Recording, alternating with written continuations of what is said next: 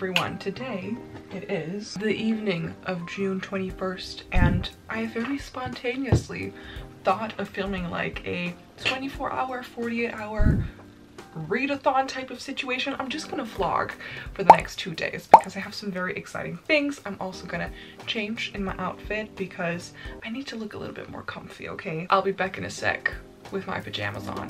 Here we go. That's better. I also need to take out my jewelry, but what is so exciting, and I haven't told you guys yet because the past 2 weeks and the next upcoming 3 weeks have been and are very intense, hence why I've been a bit missing in action, especially I feel like on Instagram, but on YouTube also a little bit because I feel so drained. And editing, I don't know if you know, but it takes a lot of time. At least the way that I edit or want to edit my videos, sometimes it takes a lot of time with like the animations and everything, and sometimes I just don't have that time, and then it makes me feel stressed and overwhelmed. So there are a couple of life changes, and I think the most major one, which I want to take you on with in my journey in the next 2 days, is that I have a dorm again in Utrecht. Because if you didn't know, I finished biomedical sciences in February, but I'm doing like a second bachelor. I'm switching my degree and I'm gonna do the Bachelor of Psychology starting from September on at the University of Utrecht as well. I've already studied there. I love Utrecht, but I'm so excited to make this like new start because I feel like I haven't really lived the student life. By that I don't mean partying and everything because that's still not really my thing. I just want to do more things and meet more people with psychology in contrast to biomedical sciences. But new dorm, new roommates. I'm really excited for the new start, and in the next 2 days I will be going to thrift shops and to IKEA, obviously, because I do have some furniture but not a lot anymore. That's what we're gonna do. I'm so excited to have kind of like my second chance at university with psychology. I'm so excited to study it. I'm super interested in this topic and I feel like it's much more my thing, but I'm also really excited at this new opportunity of living there and hopefully just having a better time than I had with biomedical sciences. When I talk about these kinds of things, I always feel like I'm boring you, so I'm sorry in advance. I hope that you're still watching. But I'm also reading like a good book. I'm really enjoying this one, and also this video is kindly sponsored by Reedsy Discovery. I've talked about them in a previous video. This is kind of like a reminder for their charity reading challenge. So if you like reading and you like helping out other people, then their reading challenge is definitely something for you, because when you read a book and you write a 200-word review on Reedsy, you are raising money for Room to Read, which is a charity that wants to decrease gender inequality and illiteracy. So thank you so much again to Reedsy Discovery for sponsoring today's video. So I will be like reading a book and reviewing it on their website as well, so that you guys can see the process, how easy it is, and if you just upload a review before June,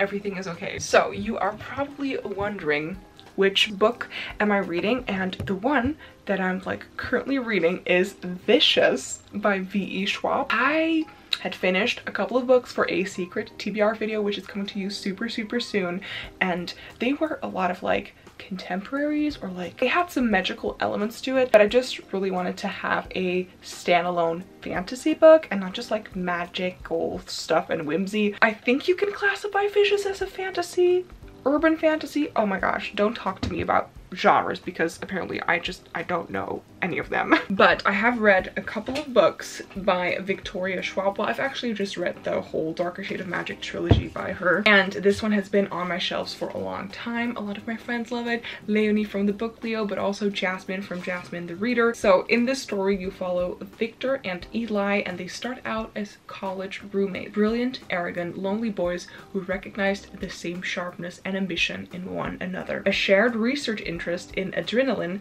near-death experiences, and seemingly supernatural events reveals an intriguing possibility that under the right conditions, someone could develop extraordinary abilities. I love stories that deal with stuff like that. But when their thesis moves from the academic to the experimental, things go horribly wrong.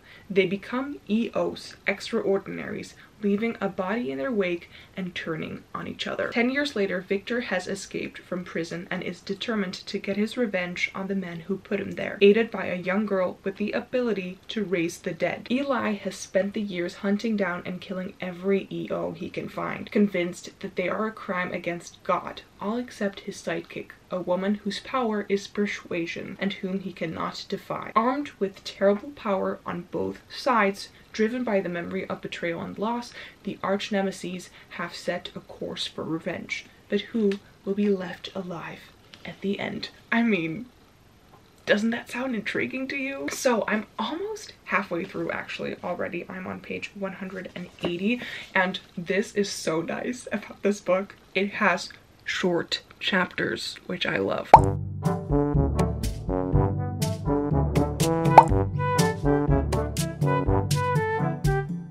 I don't know if you have this as well, but if we take two books, they're both 500 pages long, but one has short chapters and the other has chapters that are 30 pages long, I always finish the one with short chapters so much quicker, because then you see that a chapter is 2 pages and you're like, I could read that. Of course I can. Maybe the next chapter is a little longer, and then you see it's 5 pages. You're like, that's only 5 pages. Of course I can do that. And you just keep on going like that. So yeah, short chapters, but they also switch in timeline. But I loved especially seeing the timeline in the beginning of how kind of Victor and Eli met and how they were in college, and I felt like that went over quite quickly. I don't think we'll go back to that timeline, so I think that's a bit of a shame, but I do love seeing everyone's like superpowers so much. But it is a very dark book, like shockingly dark in my opinion, because this is kind of like a mild spoiler, but I just want to like talk about it because it could definitely be very triggering for some people. They find out very early on in the book that it's kind of also mentioned in the synopsis, but they find out that if you have a near-death experience, there is a possibility that you could get an extraordinary ability. So the characters basically kill themselves in order to try to get a superpower, and these descriptions I think could be very triggering. Just a warning for that, because they're kind of like describing the methods that they use to get that near-death experience, so that is dark. But the tension between like Eli and Victor and the plan of revenge is very tense, and it keeps me on the edge of my seat, so I'm very happy that I finally decided to pick this one up. I think I've had this on my shelves for over 3 years. I don't know. This might be the longest introduction I've ever had to a reading vlog. I hope you're still here with me. It is 11:45, so I will be reading a little bit in this book, then I'm gonna go to bed, and tomorrow I'm gonna go thrift shopping with my mom. So yeah, good night. Bye.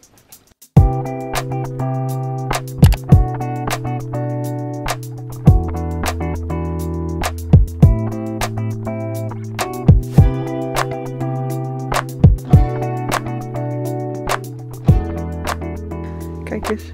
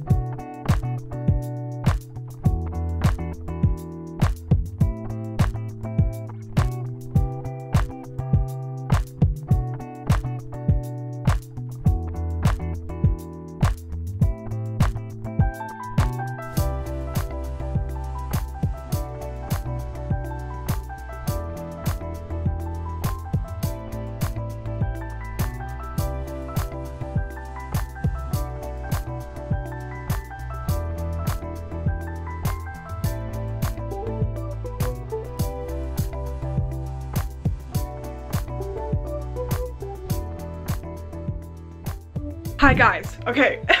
So many things have been going on in the past couple of days. So today it is June 24th and I don't know if you can tell, I don't know if it's okay on camera, but my room is an absolute mess because yesterday, I think you've seen it in the vlog right now, I went to IKEA, so a lot of stuff that I bought. This is my 2-person mattress. It's like scattered around everywhere. And I found some cool stuff in like the thrift shop and at IKEA. In the city center today, I found this super cute mirror. Okay, wait, I need to hold it like this. It's like 15 euros and it has like a, how we call this in Dutch, macrame border around it. And I do want a bigger black mirror above one of my dressoirs or something like that. And I also bought this giant vase because I want to put like dried flowers in here as well. I bought this for 9 euros and looking back, I feel like I could have asked for less at the store, but I feel like it's a beautiful big vase. And I also got this super cute painting which I kind of revamped. It makes me think of my vacations in France so much with like this lavender field, and then I painted the frame white with acrylic paint. This was 95 cents.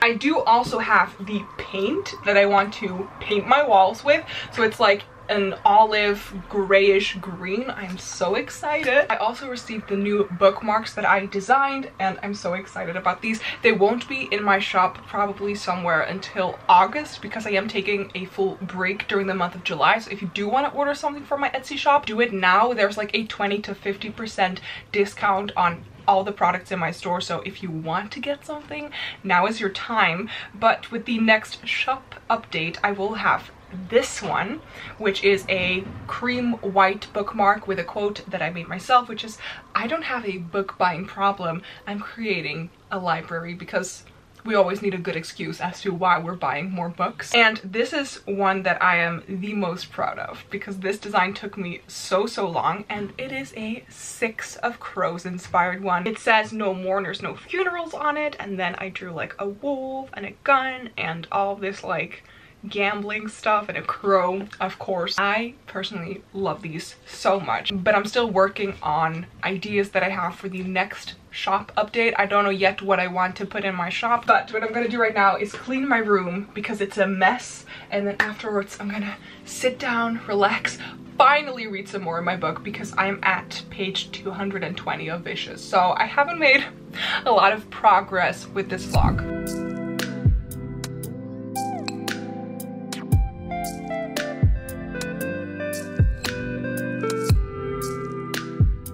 I am currently on page 330, I think, of Vicious.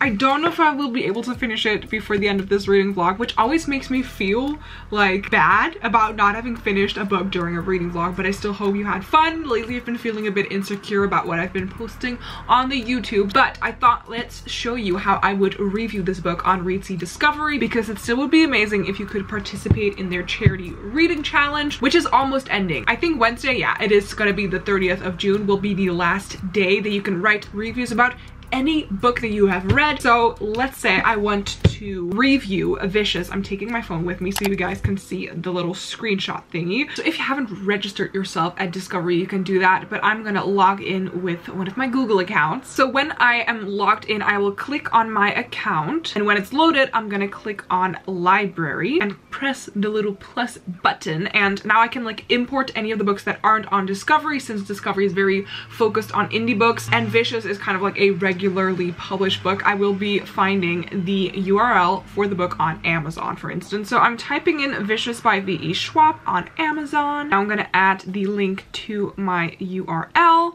and it has been added to my bookshelf, and now I can click on write a review, and then the only thing I need to do left is write a 200-page review on Vicious. And because I have lots of thoughts on this book, it's gonna be an easy one. And then when you have written your review and you press publish, that's all you gotta do, and it took you such a little effort and you raised money for charity, so that is really awesome. So definitely check out Readsy Discovery's June reading challenge. So my plans for tonight are editing this video because it needs to go up tomorrow, and I will be finishing reading Vicious by V.E. Schwab and writing my review on Readsy. So even though this was kind of like a messy vlog, I still hope that you enjoyed it. If you did, please give it a thumbs up. You can subscribe to my channel by clicking somewhere here on the screen or on the button down below, and hopefully I will see you guys in the next one.